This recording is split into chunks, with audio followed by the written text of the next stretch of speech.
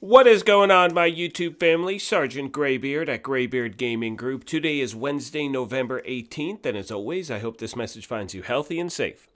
In today's video, we want to go over some of the reported issues that gamers have been having in Assassin's Creed Valhalla since it came out a week ago, and we also want to cover some of the workarounds that the developers have told us to do until the next title update comes out. Now, if you happen to be new to our channel, first of all, welcome. Secondly, make sure you hit that subscribe button. We would love for you to be a part of our gaming family. And if you enjoyed this or found it helpful, take a quick second and hit that like button. It really does help us out. Finally, as you can see on the screen, we are currently having a giveaway for a $100 gift card to either the Xbox or PlayStation store, depending on which console you're running. And all you need to do to enter is subscribe to our channel here or follow us on Twitter. Either way is fine. We will be announcing the winner on December 10th of this year, and as I've said in all of my other videos, watching our content is not a requirement to win. At our channel, we only want you watching things you may enjoy. That's why we give you the option of entering via Twitter. Having said that, let's get into today's video. So the first thing we're going to show you is a message from the development team put out the other day, and it says, "This is to let you know that we deployed a server-side update earlier today that should allow players to proceed with the Seer Solace quest. Thank you for your patience while we worked on this fix." They then go on to recommend that you fully close the game application for the fix to become active, as well as attempt the completion of the quest immediately upon loading your save game.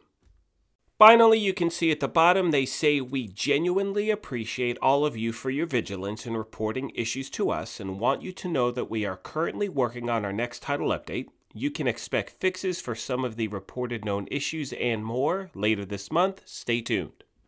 And in my opinion, communication like this is what separates a good game from a great game. Because look, every single game at launch has issues. That's a given. However, the fact that they deployed a patch so quickly really shows that they're listening to the community. And as we move on, if any of you are having issues in the game that we don't highlight in this video, please make sure you leave that in the comments section below, because we definitely want to try to help you get them fixed. So for those of you who happen to be new to our channel, one thing that I do here is I bring up things that are happening in the community regardless of if they're happening to me or not. And I say that because I've been really lucky with this game in that I haven't had a lot of bugs or glitches take place. I am playing on Xbox Series X. I have had the thing totally shut down on me like 3 or 4 times, but other than that, it's been pretty smooth. However, we do want to take some time and go over the issues a lot of gamers are having right now. Unfortunately, there is no date for a patches yet, and while we don't have the answers on when these fixes will actually happen, the good news is that they're aware and they're working on it. So first of all, one of the biggest issues players are having right now, and as you can see, this is on all platforms, it's that save games are appearing as corrupted. Now, the workaround they've given you is they want you to relaunch your game application and continue your playthrough using the continue option. So obviously, this is not a fix to the problem, and this is a major issue because we have heard from a lot of gamers that have put tens of hours of gameplay in just to have to really start everything over again. Now, they have mentioned that they are making this a top priority. We've also heard from other gamers saying that files that were previously corrupted are working properly now, so hopefully that's the case for you, and if not, like I said, that's something that should be fixed really soon. Next, we want to go over some of the issues that are under investigation and also some of the comments that the dev team has made. However, there are a lot of bugs that are happening right now that we're not even going to list for a few reasons.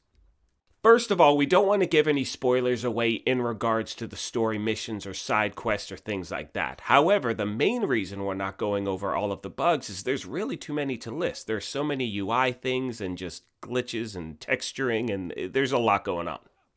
Anyway, we'll get into that in a minute, but what you're looking at now are some of the items under investigation that the actual Ubisoft, forum put out. And it says on all platforms, killing an alpha animal with a stun kill will not provide a skill point reward, and the load game section may appear blank when opening it after booting up the game. Next, you can see there are some comments from the dev team, and again, this is for all platforms. First off, dropping the torch during battle requires you to aim with LT and press RT to drop, and they want you to know that is an intended behavior. World events cannot be completed due to various actions. Their workaround at this point is to reset, fast travel to a different location, and return later to restart. We'll get to that in a second. The world map territories do not scale to Ivor's power level. This is also an intended behavior. Finally, they go on to mention that the Way of the Berserker and the Legends of Beowulf can be accessed after founding your settlement in England. To start the quest, you need to go to Ivor's room in the Longhouse and open your letterbox and read the highlighted letters. Now, the one thing I took away from all of that was the part where they mentioned that world events cannot be completed due to various actions. And in my opinion, that means just plain and simple, they know all of these issues that are going on and they want them fixed. However, there are too many to list, so they have to kind of, sum it up that way. And my friends, as I, say all this stuff, I have not had, like I said, any issues with this game whatsoever. My system has crashed a few times, but other than that, the game has run really smoothly for me. However, I want to make sure I address things that are happening to let you know that they are being worked on. And I know that there is a really good part of the Assassin's Creed community that is frustrated because obviously they've been waiting for the game for a long time, and a lot of people feel, oh, it's just happening again like in previous games, they're rushing it out too early. I don't think that's the case. I think they delayed it for a reason, and I think with a game like this, there are going to be issues at launch no matter what. And as we start to wrap this video up, I want to go over a few other things that have been brought to our attention. First of all is the screen tearing issue. We know a lot of people are dealing with that. I don't have an answer. They haven't even actually put that on their known issues yet in regards to the forums, but hopefully that's something they're going to address soon. We've also heard from a lot of people wanting the ability to see what they can purchase from the merchant in regards to cosmetics for their character, as in tattoos, because, I want to know what I'm buying before I get it, so hopefully they will be implementing that into the game soon. And on that note, my friends, I think we're going to wrap up this video. As I mentioned earlier, make sure if you didn't hear any issues in the game that you happen to be having, please leave them in the comments below. I know there was a lot of stuff I didn't get to, but again, there's a lot of buggy stuff happening, so we really couldn't list it all. This is going to be our first of many news-type videos that we send you guys. We're going to go over bug fixes, glitches, issues that are happening in the game. We're going to give you updates in regards to patches, as well as different title updates, and hopefully you guys will keep coming back to get any information that you need in regards to the game. For many of you, this may be the first time visiting our channel, and as I've mentioned before, our goal here is simple. It's to create a non-toxic gaming environment where gamers work together, and like I said, I really try to tell, both sides of the coin. That way it's like a fair assessment of what's going on. Like I said earlier, my friends, if you're new to the channel, make sure you hit that subscribe button. We would love for you to be a part of what we're doing here. If you enjoyed this, hit that like button. It really does help us out. But most importantly, as always, take care, be kind, and we'll talk to you soon. Thanks again, everyone.